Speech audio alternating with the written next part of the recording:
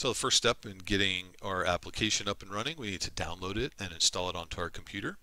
So we're going to come to this URL, keepass.info/download.html, and you're going to see two different versions here. You'll see a version 1, you'll see a version 2, and you see two different options for each of those versions, downloading an exe file or downloading a zip file. So what you're going to want to do is find the version 2 and download the exe file. If you really want the zip and you know what that is, go ahead and do that. If you don't know what that is, that's fine. Go ahead and just select the exe file as what you want to download. So when you click on that, it's going to bring up this screen. It tells you your download will start shortly, so you're just waiting for that countdown, and you will see it pop up. Now I'm doing this in Chrome, so if you're using a different browser, it might look a little bit different, but in Chrome it'll pop up here at the bottom. I see that it's downloaded, so I'm going to click on it, and I'm going to tell it to run. Now it's going to walk through that installation. Pretty standard installation steps. Select a language. You have the option here to read the license agreement, and you'll need to accept that in order to move forward. Here you have different components that you can choose to add or not add. You'll see they're all pretty small, so for me I just leave them and install all of them. If you want either a desktop or a quick launch shortcut, go ahead and check one of the, or both of those boxes. And then it's going to give you a final summary and give you an install button. So you can review this, make sure you don't want to make any changes. Go ahead and hit the install and let it do its thing. And it'll take just a second there. Once it's done, it's going to give you this screen. You've got the option there to launch KeePass. Hit the finish button to finish the installation, and this will open our application.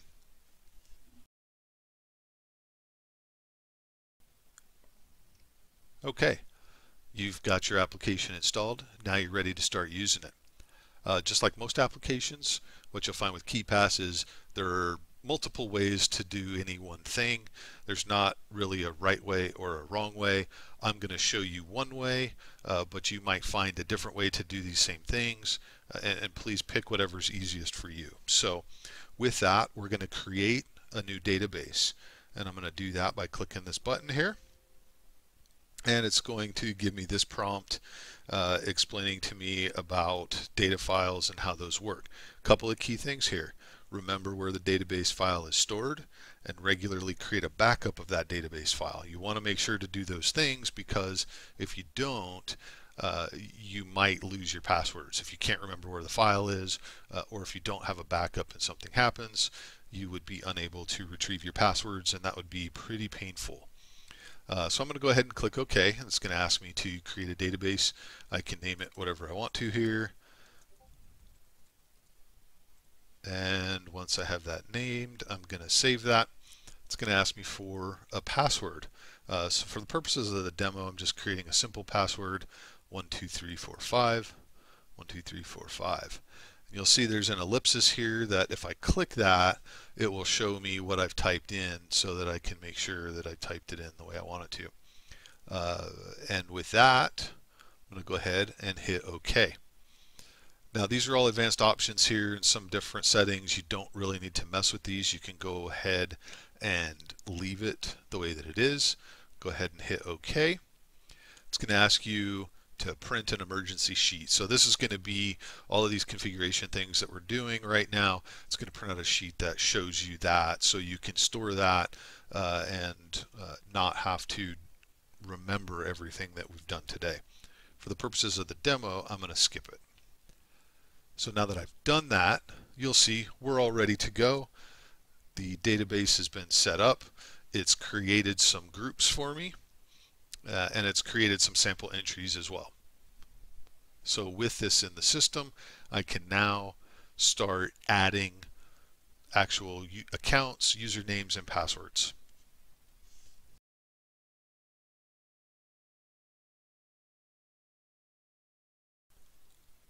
So now we have our application set up. We've got a database created.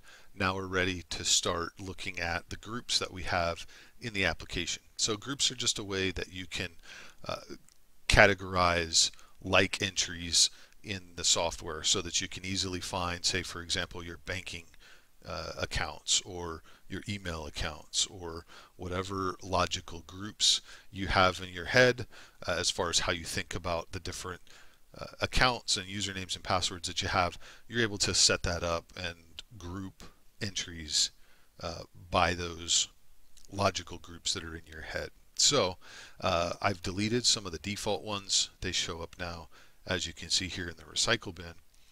And I left a couple of the defaults, email and home banking. And so now what I want to do is I'm going to add a new group by right-clicking on the white space.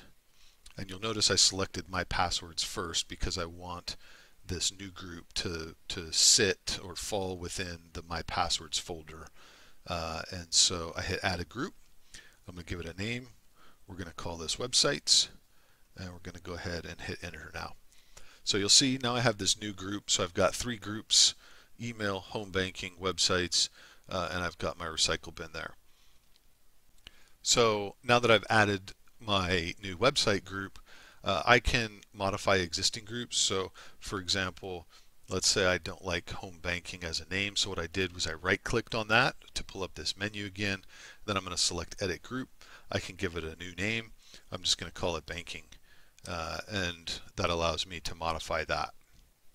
And then email, we're going to modify this one as well. Edit group. I'm going to call this just mail. Notice here also you have an icon, so I can come in here. KeePass has a lot of different icons. You can change this if you want to.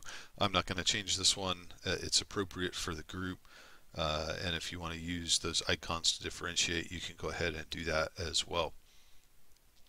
So that allows me to change those groups. One last thing I'll show you with groups. You have the ability to delete groups, and so if I come and I right click again to pull up this menu, I can delete a group by selecting delete group. You'll also notice throughout KeePass you see hotkeys that are listed on the side. So if I hit the delete key by just selecting this and I hit delete, it's going to allow me to delete that and throw it into the recycle bin.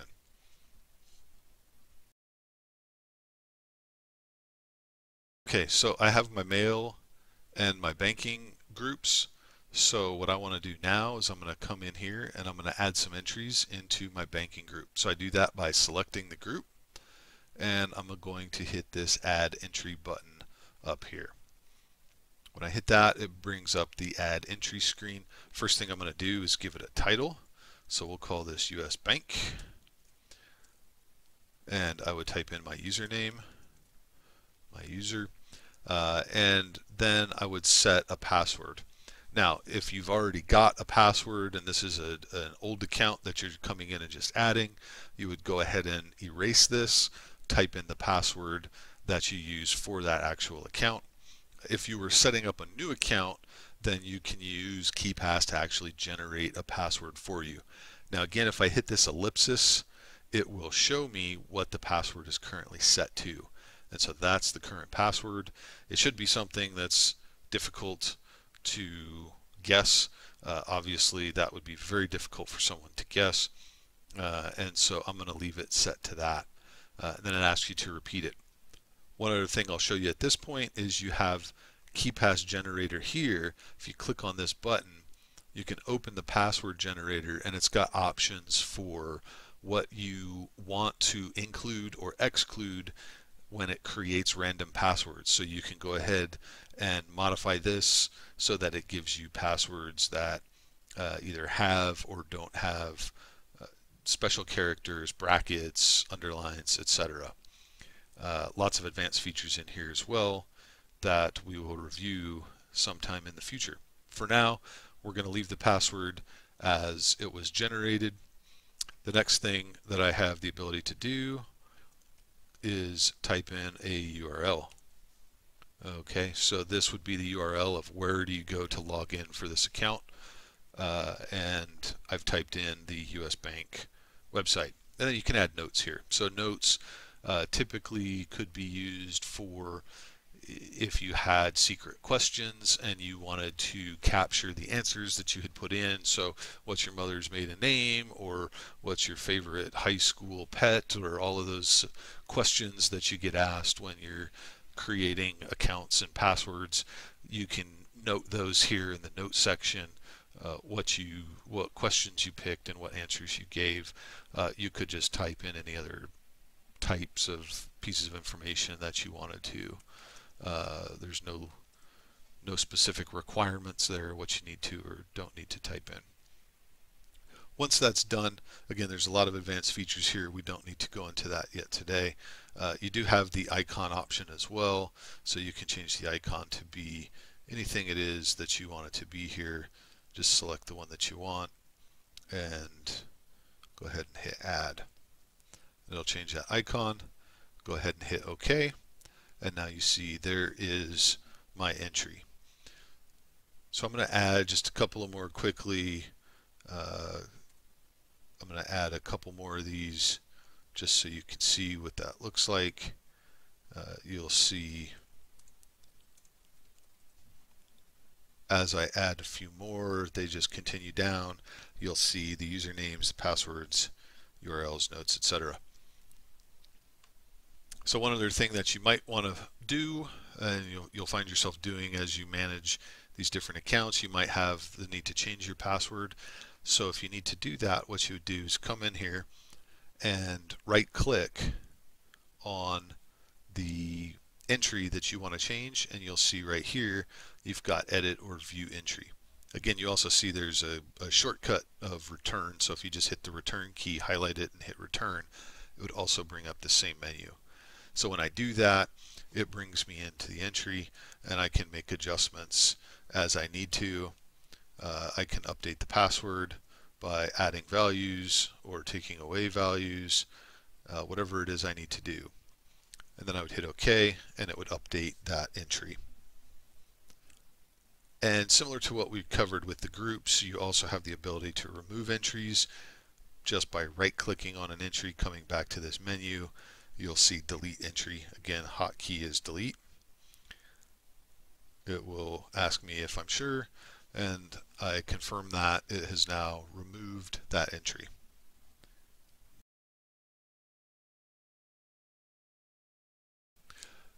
So now at some future date, we need to come and log in to one of these accounts. What I'm going to do, I'm going to open up my KeePass file. I'm going to navigate to the account I want to go to, and you'll see down here you've got a URL that you can click on. If you've put that in, I could just click there. It would take me to the website and allow me to log in there. What I'm going to do is I'm just going to pull up Notepad here and show you what that would potentially look like. We're not going to actually go, I don't even know if that is their real website. I just typed that in. So we'll pretend that this Notepad file here is their website and it's asking me for a username and password. So with KeePass open, what I'm going to do is I'm going to right click on that and I'm going to copy username. And again, you'll see Control B is the shortcut. So I could just highlight it and hit Control B on my keyboard and it'll copy that. And I'm going to paste that by hitting Control V. So I've gone to my mock website here, pasted, and you'll see it matches my username. And then same thing for the password. Control C to copy the password, and then Control V to paste it. So either right click, copy username, copy password, or Control B and Control C to copy those separately. So copy one, paste it, copy the other, paste it. And that's how you would go and log into one of these accounts. One other thing that I'll show you, I'm going to hit Control C again just so you can see when I copy a username or a password. You see this note here, data copied to clipboard, clipboard will be cleared in 12 seconds.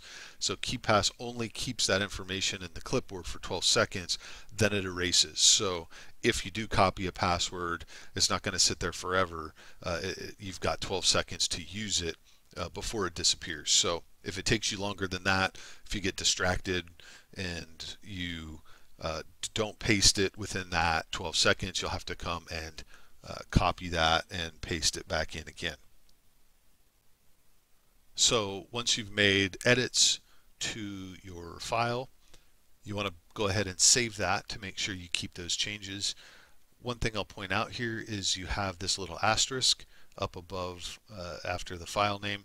That tells you that changes have been made to the file, but you haven't yet saved them. So what happens is when I save it, you'll see that go away, and now I've saved the file and all of my updates are saved. And that does it for our review of KeePass today.